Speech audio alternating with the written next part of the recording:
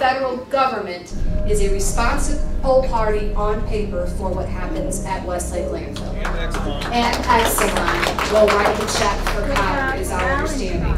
Mallinckrodt, when they entered into a contract with the DOE took away all, Mallinckrodt signed away their ability to be charged in just about anything. They have immunity. Thank you for tuning in to the EnviroNews USA News Desk. I'm your host, Josh Cunnings. Today, we pick up where we left off in our 15-part mini-series, Nuclear Power in Our World Today. In Episode 1, we discussed America's toxic legacy in the West concerning 15,000 abandoned uranium mines, still open and still left in ruin. In Episode 2, we discussed another Manhattan-era mess, the uranium enrichment facility at Paducah, Kentucky. In this third episode, we pick up the simply mind-opening interview between EnviroNews Editor-in-Chief Emerson Urie and the esteemed nuclear expert, industry whistleblower, and expert witness Arnie Gundersen, with another Manhattan-era nightmare that remains unchecked. Here's that segment from the Gundersen interview. Speaking about some of these accidents, some of these releases that you don't hear about so much, one thing we are definitely hearing about right now is the contamination at Coldwater Creek in Missouri, and certainly the landfill, the radioactive landfill that is on fire there, of which Bill Gates is a majority shareholder in that company. Have you been following that issue at all in Missouri, and what does that look like at the moment? Sounds pretty scary. Well, Fairwinds just 2 days ago put up a video about the fire at the St. Louis landfill, and it is frightening. And it's one of those situations where, like Santa Susana, when all that stuff was dumped there were no major towns, there were no major suburbs.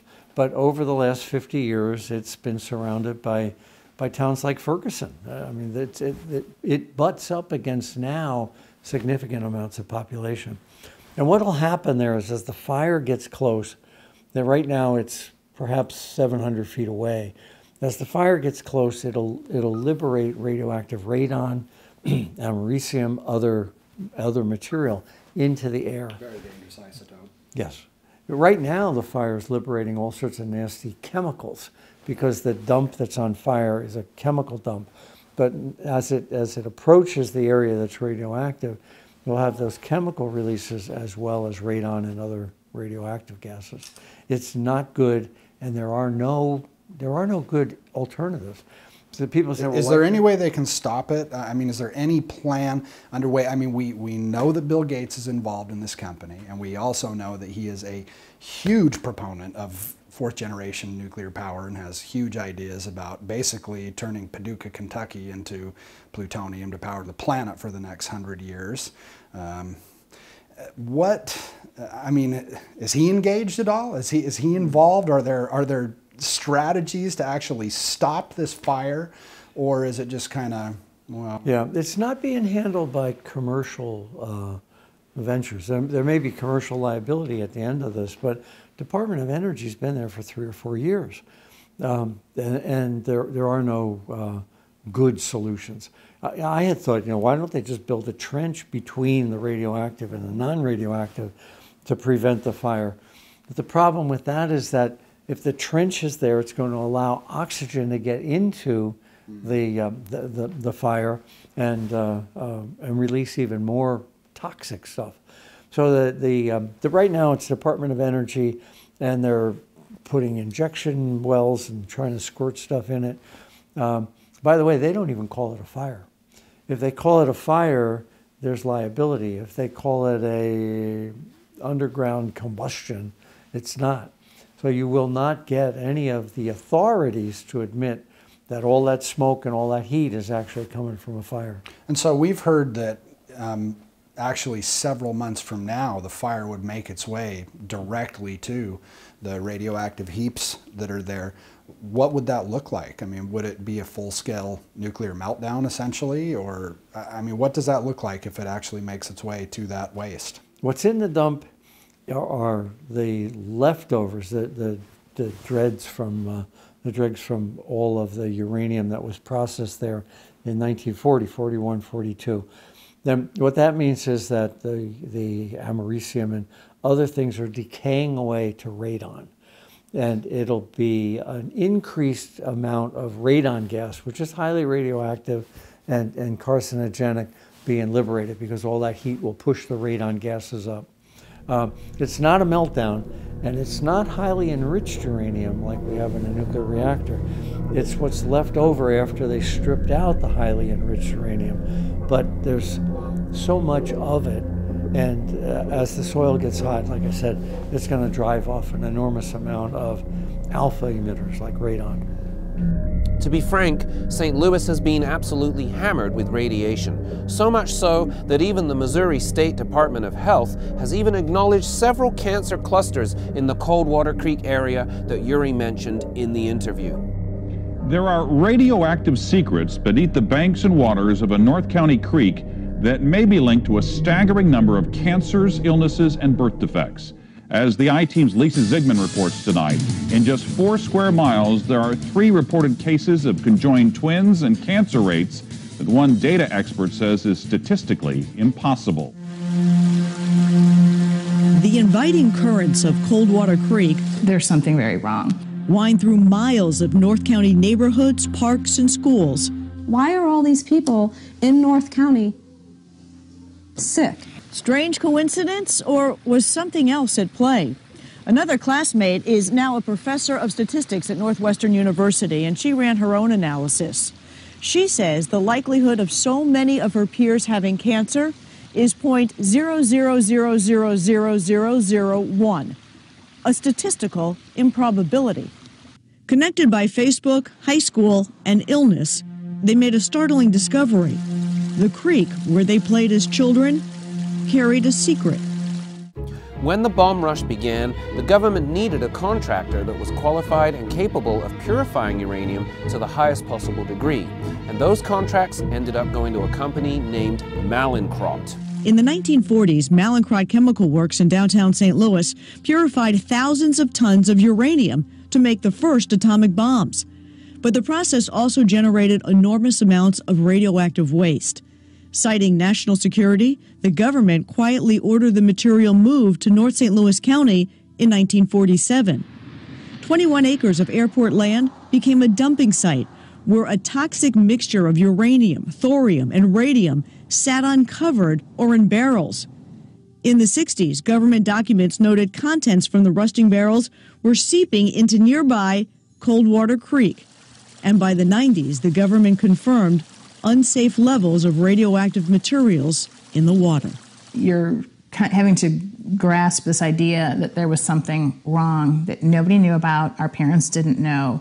Janelle and the 2,000 people now on her Coldwater Creek Facebook page wonder if, over the years, they breathed in radioactive dust that blew in from the dump or swallowed small amounts of toxic creek water. Just too surreal that this many people are sick. Some of the same nuclear waste that contaminated Coldwater Creek ended up at the Westlake landfill in Earth City. The majority of St. Louisans who get their water from the Missouri River have most likely never heard of the Westlake landfill, but they should. Since 1973, 8,000 tons of nuclear waste has been decaying at this landfill with no protective liner to separate it from groundwater. As frightened homeowners plead for help, I take an in-depth look at whether the EPA's latest assurances can be trusted. To understand the depths of concern, it's shameful. Shameful. Just look at the faces of those who wanted EPA officials to hear them. I am sicker than a dog. Autoimmune diseases, autism. Karen Nickel, who battles lupus, believes she too is sick because of the nuclear waste dumped here nearly 40 years ago. Westlake especially is a ticking time bomb right now. The origins of the waste date back to the Manhattan Project and the creation of the first atomic weapons. Enormous amounts of uranium were purified at Mallinckrodt Chemical Works in downtown St. Louis. The process generated piles of nuclear waste that the government sent to disposal sites near the airport. In the 70s, about 8,000 tons of uranium, thorium, and radium were dumped at Westlake. There's high groundwater table, there's people nearby. It's really stupid. It's a stupid place for it. Bob Criss, a geochemist at Washington University, says few things are as absurd as burying this waste in a substandard landfill in a floodplain in an urban area. This material can kill you and you don't even know practically until you're dead. 5 years ago, in 2008, the EPA decided to put a cap on the landfill and cover it with layers of clay, rock, and dirt. The problem, according to Chris, is that this stuff gets more toxic over time and that it lasts for billions of years. There was such a public outcry that the EPA wasn't moving the stuff out of Missouri that the agency decided to conduct more tests. The latest test, made public 2 weeks ago, showed 25 wells are contaminated with high levels of radium. Do you understand how alarmed the public is with this radioactive material in a floodplain in an urban area? People are not drinking the water that has the low levels of radium at the site. What about air? What about breathing it in? The radon comes out of the ground everywhere. It's a naturally occurring element. It does come out of the ground a little bit more from this landfill, but it dissipates pretty quickly. Those at this meeting were not comforted by what the EPA had to say, especially because those water samples were taken this summer during the drought. And the government paid the companies responsible for cleaning up the mess to conduct the tests. And I guess me, just being a plain old citizen, thinks, okay, well, if you know it's dangerous, chop, chop, get it done. The EPA plans on doing more tests before issuing a final decision. One quick note about my report last night into the contamination of Coldwater Creek. The Facebook page that has been set up to collect cancer data was inundated after the story aired. In 24 hours, nearly 1,000 new visitors registered on the site to learn more. Mallinckrodt, one of America's original chemical companies, ran several uranium processing facilities around the Midwest and was responsible for some unbelievable mucks. The Westlake landfill is part of that toxic legacy, but the waste that was chucked by the wayside there was never supposed to have made its way into the landfill to begin with. Still, no one has ever bothered to clean up that part of the dump. In another important story, we've been reporting on an unusual number of rare cancers near an old nuclear waste dump outside St. Louis. Well, tonight, the folks who live nearby have a more immediate worry. There is a fire burning underground, possibly within 1,000 feet of the nuclear waste. And Benita Nair is following this. We are sick. Our kids are sick, and we're dying. Hundreds of people jammed into a Bridgeton Union Hall last night, demanding to know if nuclear waste sitting in their local landfill could lead to disaster. We don't go outside. We don't open our windows. You can't 100% guarantee that we're okay. The nuclear waste was illegally dumped in the landfill in the 1970s. It was the byproduct of processing uranium for America's nuclear weapons program. An underground fire has been slowly burning at the landfill for 5 years. Residents are worried the fire could ignite the nuclear material that's about 1,000 feet away. We will look at subsurface temperatures. The Environmental Protection Agency and the landfill owner, Republic Services, insist that's not true. Russ Naki is the company's spokesman. Are you guys 100% sure that the underground fire will never touch the waste? We are confident that the Bridgeton landfill is in a managed state. Missouri's Attorney General is not so confident. He is suing Republic Services, saying his experts tell him it's possible the underground burn could reach the nuclear material in 3 to 6 months. Ed Smith from the nonprofit Missouri Coalition for the Environment says if the underground fire meets the nuclear material, he fears an environmental emergency. It's not some wild speculation that if there's a fire which will disturb the surface of the landfill, that we would see the radioactivity move off-site. Just this month, the county notified residents of an evacuation plan in case nuclear material is released. That's probably about accurate, too. Dawn Chapman is a mother of 3 who lives less than 2 miles from the landfill. How dare they come out and tell us everything's safe when they don't know what it is or where it is and how much they have? This scenario has never happened before, so at this point there is a lot of educated guessing going on. Scott, that is little comfort to the residents here. The Westlake situation has a bunch of citizens up in some frightful arms in and around the St. Louis area. We don't know who to believe. We don't know anything. I mean, this is scary. I'm afraid of cancer. I'm afraid of my kids and grandkids getting sick and dying. The cancer rates in this area are just through the roof. Our children are suffering. That's the biggest reason I'm here, is for our children and their future. I'm afraid that the fire is going to reach the radioactive material and there's going to be a disaster. I'm afraid of, really, I don't know what I'm afraid of anymore. They've destroyed my quality of life. I still continue to be exposed to radon and benzene as they slowly release it in the air. I have no more value in my home.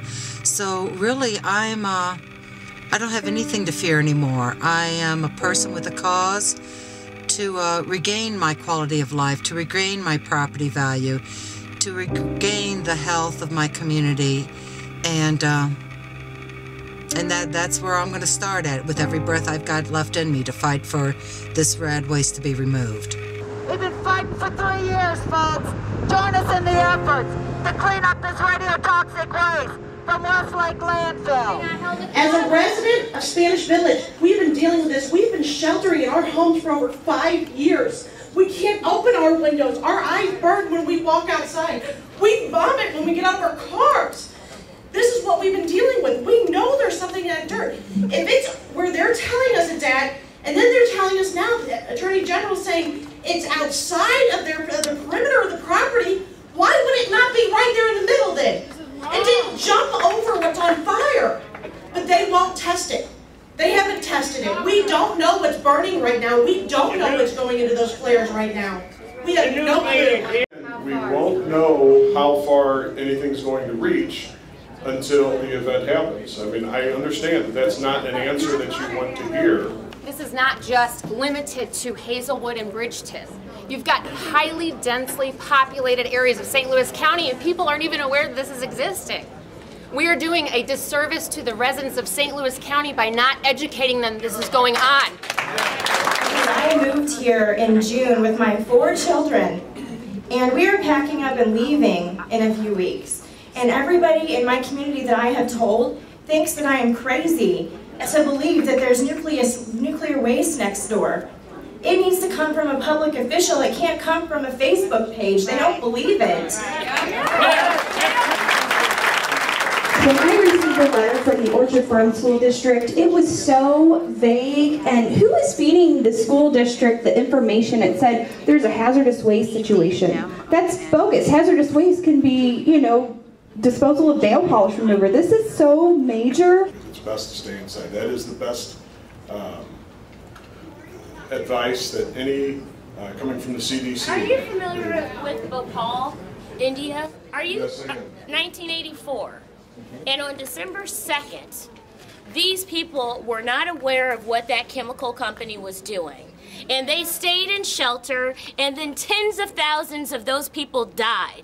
People still have to breathe. For you to say that shelter in place is the right thing to do without having any other precautions, without knowing the jet stream, how it's moving, without talking to any of these first responders on how they're going to do this, which neighborhood goes first, it is uncalled for and disrespectful to the people who live in this region for you not to have a better plan. To the best of our knowledge, Bill Gates himself happens to be one of the largest stockholders in Republic Services, the company that currently owns the mess. Perhaps Gates should consider cleaning up just this one nuclear mess before attempting to fast-breed Paducah, Kentucky into plutonium to power the planet for the next 100 years. Just a thought. You can hear more about Gates's Paducah plan in the previous episode if you haven't seen it yet. Please make sure to join us tomorrow for episode 4 in our series, where we continue our tour of Manhattan-era nuclear nightmares that continue to threaten people in America and beyond. The next stop, Washington State's notorious atomic dump, Hanford. Until then, I'm Josh Cunnings, signing off from the EnviroNews USA News Desk. They didn't try to inform you about the potential dangers? Oh, no, nobody, never, ever, never, never, never. I wouldn't have worked there, and I don't think anybody else would. Nobody even knew what uranium was.